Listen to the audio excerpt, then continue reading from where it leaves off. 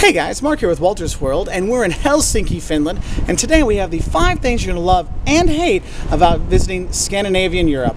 Now, some people don't consider Finland part of Scandinavia, like the Swedes and Norwegians don't, but for me it is all kind of together. So we're talking about, Finland, Sweden, Norway, and Denmark, okay? Those kind of together. Maybe Iceland can kind of fit in here too, okay?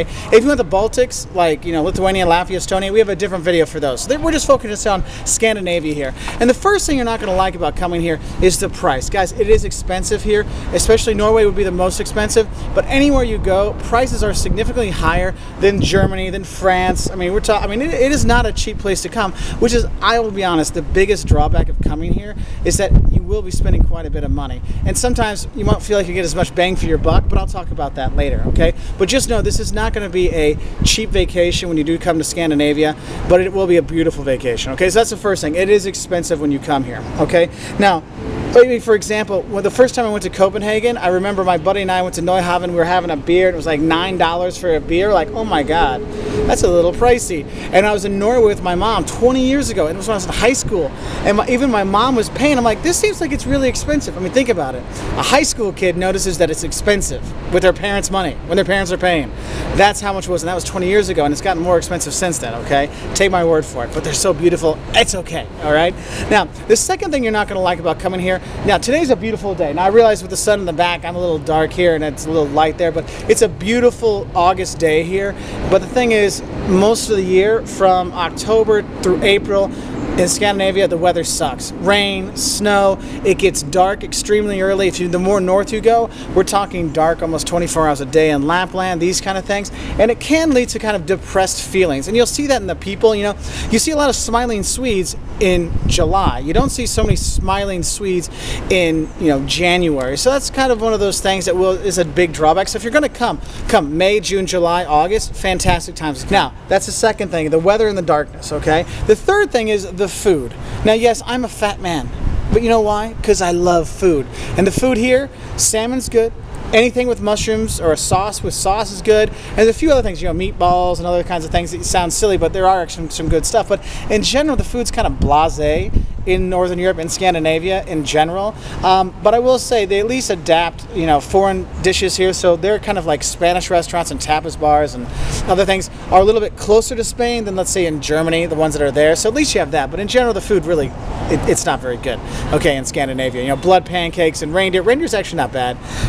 Mammy, this rye stuff for Easter here in Finland. I mean, it's not a culinary vacation when you come here. Just take my word for it on that one, okay?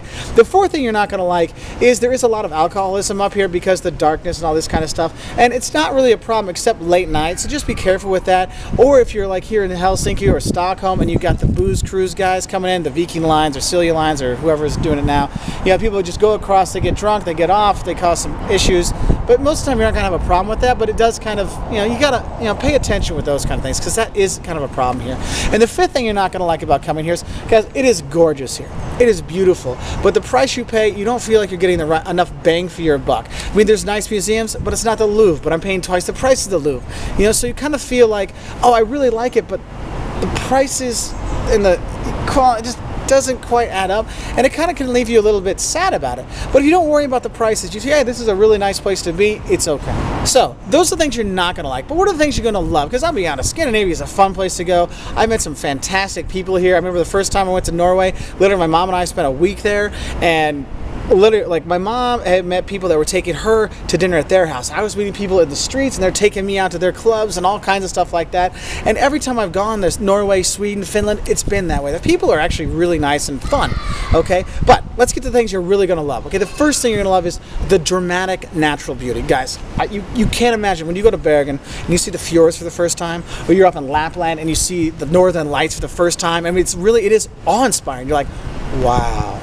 Like the first time I saw the Northern Lights, it was Finnish Independence Day. They took us up there. They said, okay, you Americans, you have fireworks for the 4th of July. Here are ours. They turned off the lights, said, now look up. and there it was. And like, oh my God, it was so beautiful, okay? So that dramatic natural beauties, the lakes up here, the archipelago, islands, I mean, it is really, I mean, it's a true nature vacation, and you'll really love that about it. So that's the first thing you're gonna love, the dramatic natural beauty. The second thing you're gonna love about it is there's a lot of national pride here, and some say, oh, it's too much now, but no, I don't think it is. Because, you know, if you're in Sweden on midsummers and they're dancing around and singing the songs, it's so much fun, and people with the pride, knowing their history, knowing all these things, really makes it a much more enjoyable trip because you see how much pride they have in their cities, in their countries, in their culture, that you really do like it. And so you can really learn a lot about the place from the people and anybody you really meet. So, and especially if you can get to some of the festivals, because that can be a really fun time. The third thing you're going to love about coming here is it's safe and it's clean. Now, if you're going around, sometimes you worry about pickpockets here. Someone's going to steal your stuff and your luggage there and things like that.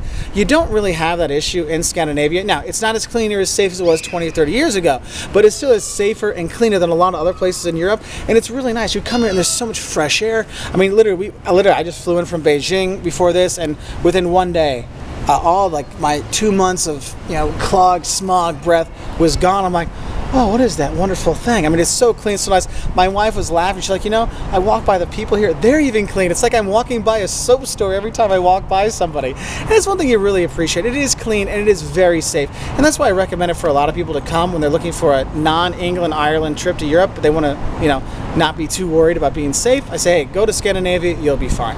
Now, the fourth thing you're going to love about coming to Scandinavia are the cities and towns. So there's some fantastic places. Stockholm and Oslo, they fight back and forth with me of which one's cooler, and they're both fantastic cities you really have to view, whether it's like walking through the canals in Stockholm, or, you know, or here in Helsinki, seeing the stuff, going down to the Suomenlinna fortress, or going to Turku and seeing the castle there, walking on the river, Bergen. I mean, there's so many cool cities and towns to go to. Copenhagen for a good time. There's just cool. There's cool architecture. There's cool people. There's things to do. There's nice museums. There's all kinds of, you know, the national museums are always good because they have a really good history of the area. You can find out what the Vikings were like at the Viking Museum in Oslo. You can see a dredged up warship from the Swedish harbor in the Vasa Museum in Stockholm.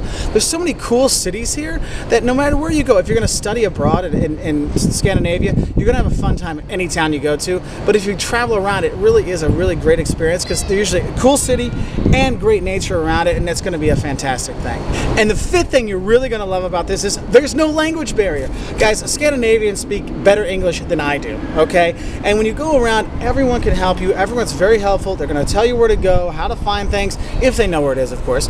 And it's really nice because then you're not worried, did I translate it wrong? I mean, they're like right away writing in English, and they don't get insulted by it. Now, they do like when you speak a little Finnish or a little Swedish. And today I was speaking a little Finnish with these guys, like, oh my God, a foreigner speaking some Finnish. That's so cool. And it really got us to get chatting. So I found out some other new stuff here in Helsinki to go check out and stuff like that. And so if you can learn a little, and we have a few videos on learning learning, you know, Finnish and learning Swedish and these kind of things. And you should really check those out to really get to know some more of the culture and some more of the people. But honestly, you don't have to know anything. And that's another reason why, with the safe and clean part and with the English part, it's a really easy trip for a lot of people to go on because you're not worried about much stuff and you can talk to everybody, and it helps you enjoy the trip so much more. So those are the 5 things I love and hate about coming to Scandinavia. Now, what are yours? Leave a comment below about things you like or don't like. So please leave a comment below. And if you want to learn more, the top 10 towns in Northern Europe, 5 things you love and hate about Southern Europe, check us out on our website at woltersworld.com. Bye from Helsinki, Finland.